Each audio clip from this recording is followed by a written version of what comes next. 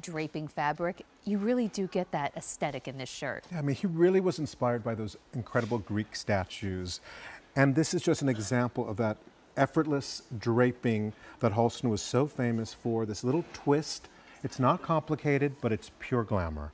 Gorgeous. So actually, let's take a walk. Let's walk over and we're going to see how she's wearing it. So I love the idea of wearing this just very, very casually instead of, you know, your kind of same old t-shirt. We all have a stack of those.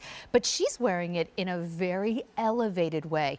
Beautiful pants. I love the monochromatic look with the black pants and this little that's coming up. I know, and it's so easy. It's just this little dramatic swag of fabric in this fabric that is easy care and feels amazing against the skin.